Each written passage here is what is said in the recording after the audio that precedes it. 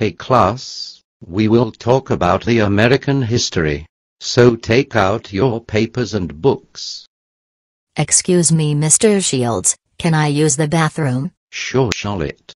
But please don't take too long. No thanks. I changed my mind. I will poop on you instead. Oh. Charlotte, how dare you poop all over me and my best clothes. Go to the principal's office right now. Man, Charlotte is such a gross girl. Pooping on her own teacher. I agree with Keith. I can't believe she took a massive dump on my favorite teacher. Now him and the blackboard are full of poop and stink.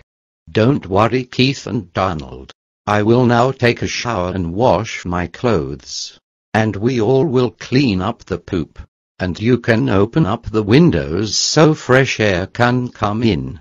Why are you here, Charlotte? I took a poop on Mr. Shields. Oh my God! I can't believe you took a poop on Mr. Lawrence Shields. That's it.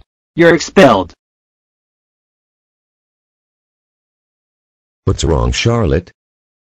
I got expelled for pooping on my teacher. What? Oh. Charlotte, I can't believe you did such an immature thing. That's it. You are grounded for 3 years.